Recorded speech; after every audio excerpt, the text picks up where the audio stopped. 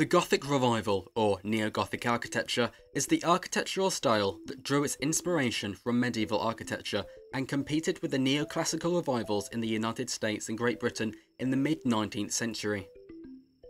The public's taste in architecture was often picturesque and romantic, which is reflected in its Neo-Gothic designs.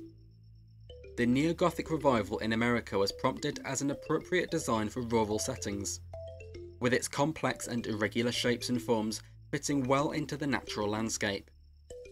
This is why the Gothic Revival style was often chosen for country homes and houses in rural or small town settings. However, this style was also popular with churches, where high style elements such as castle-like towers, parapets and tracery windows were all common.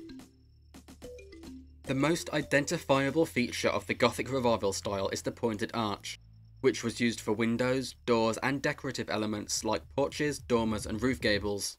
Other characteristics include steeply pitched roofs and front-facing gables with delicate wooden trim called verge boards or barge boards.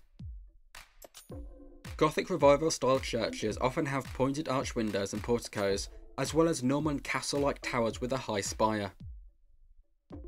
Some famous examples of Neo-Gothic buildings include the Florence Cathedral, St. Patrick's Cathedral in New York City, and the Tribune Tower in Chicago.